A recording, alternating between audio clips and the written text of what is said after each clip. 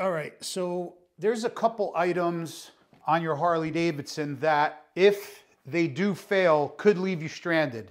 It doesn't necessarily mean that I'm just talking about Harley Davidsons. These couple items could obviously leave you stranded on any type of motorcycle. For instance, say like a bad battery, or say like a belt drive snaps, that could leave you stranded. Not having maybe the proper fuse, if the fuse blows. I kind of went over that in a previous video that I put out. And I'm really not talking about, let's say today, the engine, transmission, or anything in the primary. I kind of went over those items, but there is one item that I have not talked about that I do have on this bike, and I think I have not gone over it. And if you have a upgraded, I'm gonna say clutch, especially the Evolution Industries clutch system, or if you upgraded your springs on your clutch plate, you should have done this already. Now, even if you didn't touch your clutch, you should definitely upgrade this item if you have a cable operated clutch. This does not pertain to a hydraulic clutch setup. So if your bike is 2022, that's when they went back to the cable operated clutch, or newer, you should definitely change this item immediately.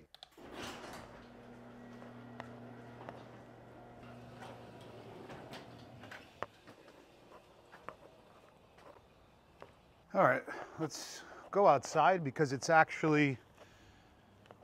about 55 degrees in December. Are you freaking kidding me, man? 55 degrees in the Northeast in December. That's absolutely insane. But anyway, I definitely wanted to bring this video to you guys because I really forgot to tell you about this. It was done a while ago, and I should have mentioned this to you guys because, like I said, if, say, a fuse blows, it could leave you stranded. If your belt, like obviously I have a chain, but if you still have a belt drive, if a belt snaps, that could leave you pretty much stranded. If you get a flat tire, right, a nail or a screw in your tire, that could leave you stranded. That's why I told you guys to keep all of the items like I have in my saddlebags right there. I have the tire repair kit, I have a pump, I have tools, I have everything that I need to repair a flat tire, everything on the bike. And been there, done that already. I showed you guys that video. So like, other than, I'm not really gonna be going over focusing on the engine, transmission, and the primary, but this piece, this component is so small, and it's probably neglected to actually change because it's such a little thing, but this part breaks all the time. And if it does, you will have to call a tow truck, like period. You will definitely have to call a tow truck. The bike will not go anywhere.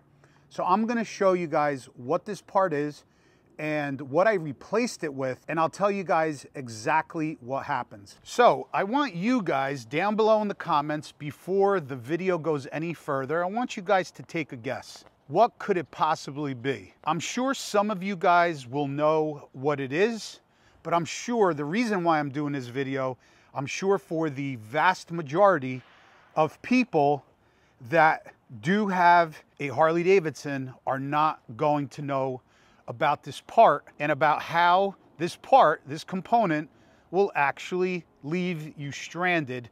And it's happened to many people. And I know a lot of people told me that this component broke and they're literally stuck on the side of the road.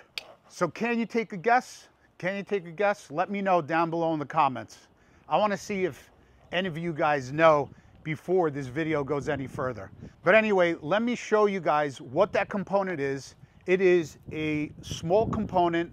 It is not expensive to replace. It's super easy to replace. And I fully recommend you doing this if you have a cable operated clutch on your bagger. So this component is inside right here.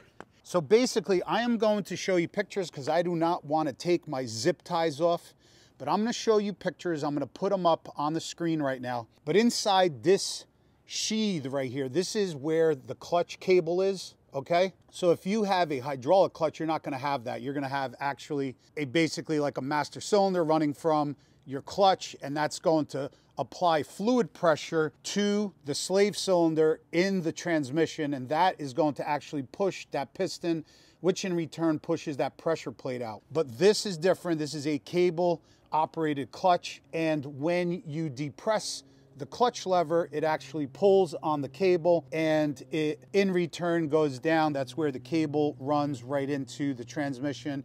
There's a lever in there that pushes a pin and pushes that pressure plate out. But in here, this is where you kind of have to disengage it. It's going to be yellow on the inside, as you guys could see on the photo.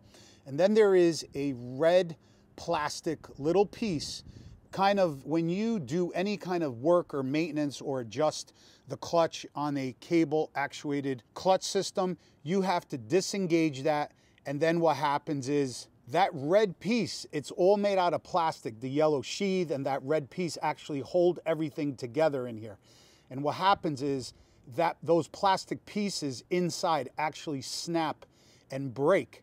And once they do, you will no longer be able to disengage your clutch, because it actually holds the top portion to the bottom portion together. It's almost like a self-adjuster. So I replaced that component with the Fat Baggers unit, which I'll show you right now that I have on the side of the screen. I just put a picture up. That's the unit that I have. I'll leave a link down below to Get Lowered. They actually have that piece if you want to pick that up, but that actually removes the entire plastic assembly on top, and there is no chance for that to break. So now if you guys have the Evolution Industries clutch setup like I do, they tell you right in the directions, they fully recommend you have to replace that piece with that metal Fat Baggers unit. I'm not sure if anybody else, any other companies make something like that, but that's what I have in the bike. But like I said, Evolution Industries,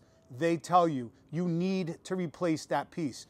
And also what I noticed happens is when I did the Evolution clutch system on it, what happens is if you do not replace that piece, it starts kind of self-adjusting, and when things get hot, you cannot disengage your clutch. So I don't know if stuff stretches in there or it starts self-adjusting, but you will burn out your clutch if you do not have that Fat Baggers piece in there that removes that plastic. It kind of makes it like a solid connection. There's nothing else to break. But you guys know that when you pull out that red piece that kind of locks the top and bottom together, you feel it immediately on the clutch lever. You cannot disengage your clutch. So that's what happens. That red piece actually snaps and breaks, and then you're done, your history. Guys, even if you have stock stuff in your bike, that is a super, super weak link in your system. That's like one of the things, I should have actually brought this video to you guys a lot earlier, but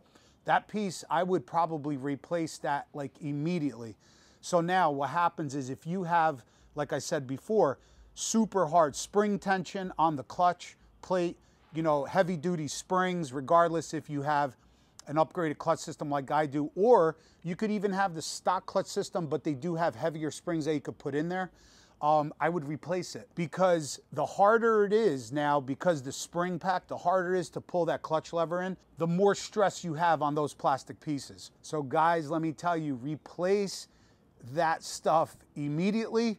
Otherwise, you can and will be stranded. And like I said, I noticed that immediately because I didn't put that in. I replaced the clutch system, and then I think it was about a month or two later where when I had other work done by Get Lowered, I had them install that Fat Baggers component, because I was noticing when the bike was getting hot, and I think this happened to me in Daytona, when the bike was getting hot, I couldn't disengage the clutch. I couldn't take it out of gear. I couldn't find neutral. It was a big problem. So I don't know exactly, maybe somebody, maybe a viewer knows exactly what happens. Does it because it gets hot, or does it start self-adjusting, or can it not hold? Not sure what happens, but it definitely happens and you could have a big problem. So replace that piece. But if it breaks, you could be out somewhere, middle of nowhere, and that little tiny, I don't even know what it costs, maybe 20, 30 bucks. That little tiny plastic piece breaks, you will be stranded. Call a tow truck, lots of money. You don't want that to happen. So there's another thing that Andre from Evolution Industries told me, that also, if you're worried about the actual, how hard it is to pull the clutch in, if you go upgraded on the clutch system and you got heavy springs, if you got big power, I think a company by the name of Mueller, he told me, they sell it's called an Easy Pull. I might actually do that, not now, but maybe in the spring. So what that is there's actually stuff in here. You're gonna have to take the exhaust off, and it actually gets installed in there. I believe it's like a lever that gives you kind of a mechanical advantage. He was telling me that it's supposed to actually lighten up the clutch pull by like 40%. So to tell you the truth, I mean, it doesn't bother me. I'm used to it. You know, you gotta work out, guys. But regardless, it is hard. It is hard. So some of you guys were asking me, like, is this Evolution Industries clutch system like hard to pull in? Well, yeah, but you need the pressure on those plates, on those frictions and steels. If you have big power, that's the only thing that's gonna hold it. So if you guys are worried about that, I would definitely try out the Mueller Easy Pull, I believe it's called. I might bring that to you guys in a later video. I might install it actually. I probably will. Because what happens is if you are in traffic, your hand will get tired, definitely. Another thing that I will tell you guys is that you have to make sure, you see this space right here? See how I could actually pull it? It's actually loose. You definitely need that space. You can't have the clutch cable all up really tight. You definitely need some room there. I believe it's like 1/8 of an inch to 1/4 of an inch play. That's also what I noticed when I first installed that and I first actually adjusted the clutch. It was a little bit too tight. So those adjustments for the clutch cable, you could actually do right there. So let me know if you guys have that Fat Baggers component already. If not, I'm telling you guys, definitely get it done. But the bike otherwise, guys, is friggin' amazing, man. I love it. Carbon wheels are badass. The brakes work phenomenal. The brakes actually, these brakes actually took a little bit to kind of bed in, longer than I guess a smooth rotor would. They took longer to bed in, but now they work really good. The suspension is kind of dialed in. I'm going to say a lot better than it was after we, you know, lightened up on the preload. But the carbon wheels, let me tell you something, absolutely phenomenal. Bike feels like it gained like another 15-20 horsepower. Super fast for a big 800-pound bagger. The bike friggin' rips. The bike moves. Yeah, and that's about it. So probably the only other thing that I'm going to be looking to do to it is, you know, probably get that Mueller Easy Pull on it. You know, I don't think there's anything else on Mad Max. Mad Max is a beast. Man, let me tell you, I have a company that's going to hook us up for the KTM Duke 890 build. Okay, I can't wait to let you know who they are. Massive company, massive presence online. Parts are coming in. I'm just waiting for them. We are going to start building the Duke 890R. I can't wait. So many parts from their catalog.